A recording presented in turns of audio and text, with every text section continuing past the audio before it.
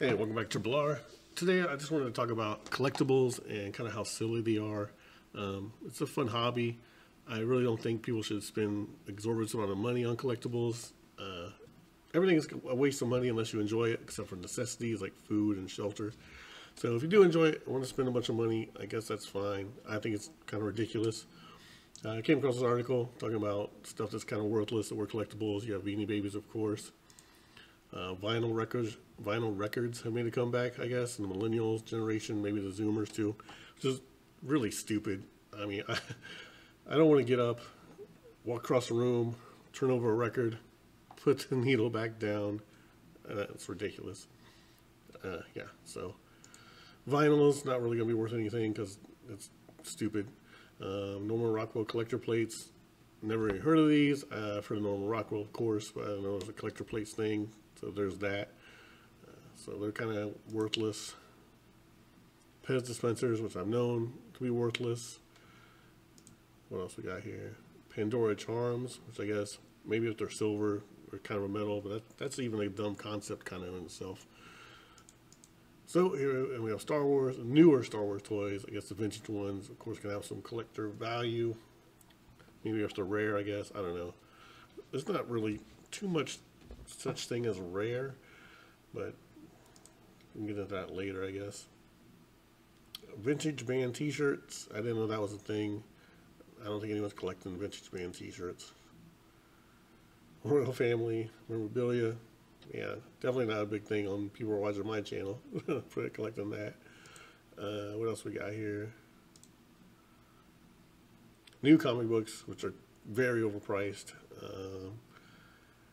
which is a shame because I do like comic book art, and I used to collect comic books. I don't collect any anymore, really. I pick some up here and there. I know a couple people that watch the channel have really good channels. Gary B, Slim Comics, definitely check those guys out. Yeah, very good, more dedicated comic books channels on YouTube. But I said, at least you can read these. The collectability is kind of still not really a thing, because you can reproduce anything pretty much. It's the same kind of product, but maybe you have it signed, I guess. Like if you have a Stan Lee, I could see that. But newer ones, I think they're like $4 or $5.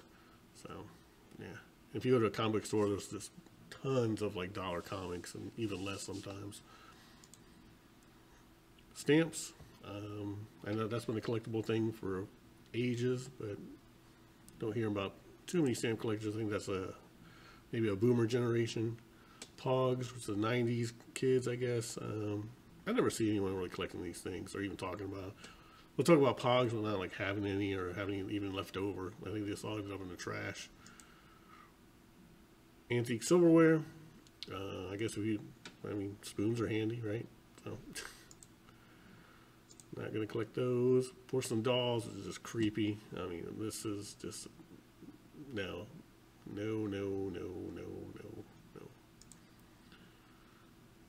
Model train sets I think are cool. I like model train sets, but I don't see any reason to spend like $1,200 on one when you can just get one off Amazon for like, I don't know, $50. And then you can, design it however you want without doing all this. Barbies, definitely not collectible.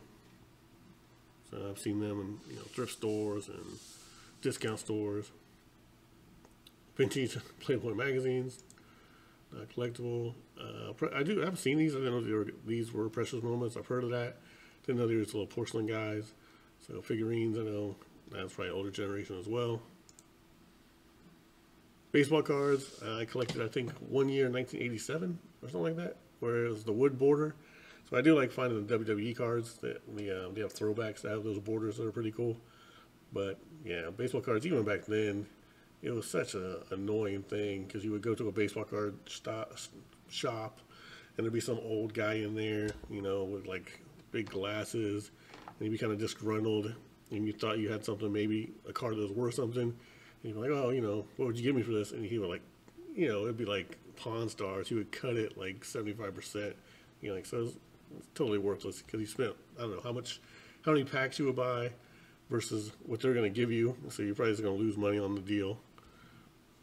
Baseball cards, definitely not worth it. Funko Pops. I've made a post on Funko Pops, so you know how I feel about these trash collectibles. I don't even. What is that? Captain Marvel, I guess, or Robin? Is that Mrs. Incredible or Captain Marvel? Who knows? No, I don't even know. Back here, what was the mystery crap ones? So, even if they're not collectible because they're so new, and if they have those chase variants or whatever, but they're just, this is a stupid collectible. Period. Franklin Mint collectibles, which I didn't know that was a thing. So I guess someone worth some money there. Film cameras. Yeah, nobody wants to deal with that either. No. Now VHS and DVD collections, me and a couple of friends go back and forth on this. And I don't know. I do want some things in physical copy just to make sure I have it. VHS, maybe not so much because the quality degrades so bad. And, you know, some people are like, oh, there's a charm to that or dealing with it. I don't think so. DVD is different. Quality's probably going to be there. A pretty like standard bar. It's going to be watchable. Hummel figurines. Don't know what these are, but yeah, it looks very boring. Morgan dollars. Yeah, odd money, especially coin form. Well, I don't know. There's supposedly a coin shortage, so who knows? So that's kind of dumb. I know Happy Meal toys. You'll see those on eBay from like 1980 or whatever. They're worth nothing. But that is like truly how a Happy Meal would look, though. Look at the terrible hamburger, fries that are got that green thing. There's always some kind of green thing on one fry. I don't know what that is. Brown furniture, in case you want to deck out your wood panel room in all brown. You go with that. This looks very. I can't even pick a movie. So, early 70s, late 60s, maybe.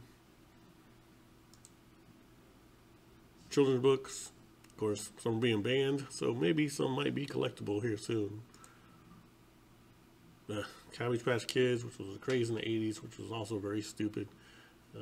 Very marketing genius, I think. Because it came with like an adoption certificate or whatever, a piece of paper that, you know, now you can definitely just print out an exact replica. Vintage college pennants, nobody cares.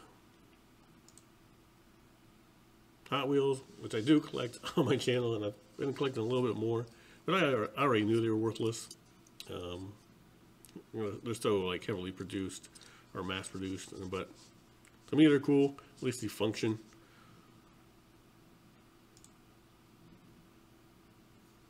So autographed sports memorabilia also going down, I guess, in worth. And cookie jars for all those cookie jar connoisseurs. Souvenir bells. Yeah, so a lot of this is probably going to be on my target demographic, I guess, or what I collect, or like what I like to put on my channel. Some salt and pepper shakers. Old playbills. Poor Thomas Kincaid. I guess he made too many paintings or whatever, so he devalued his own stuff or something. Hess trucks, I've heard of people collecting those. And they are nice, some of them, but I've seen them in thrift stores. License plates, that's kind of dumb. Vintage pins, I don't know, you really have to look close and see how vintage it was. That's really dumb as well. College clothing, nobody cares. I mean, that's, I guess, if you go to a college and want some memories. Wheat pennies. I don't know who would collect costume jewelry, since it's very just cheap by design. Farm tools. So this is kind of getting away from, like I said, my core interest. So another thing about collectibles, I saw this YouTube, this live stream. They were talking about collectibles for, I think, Hot Toys, and they were showing a Falcon for $375. It was like, a statue, probably not resin, but whatever those, main statues are made out of. It was a good looking statue, but for Falcon, no one cares about Falcon. No kid was like, hey, I'm the Falcon. Nobody ever said that. Nobody's ever going to say that. Because he's just a guy with some gadgets with no powers. So $375 for a Falcon statue is just ridiculous. Pretty much any statue, but that is really was funny to me because they were talking very serious about it, and what they'll pay to help the artist out. I mean, that's fine, but it's just over the top and silly to me. I definitely wouldn't pay that for a Falcon statue. If there's a statue you would pay that for, let me know. I'd be interested. I don't know. Maybe no, I can't justify almost a PS4 price for a statue, especially of a lame character. I'm sorry, he's a lame character. He just is. Anyways, thanks for watching Triple R. Have a good day or night wherever you are.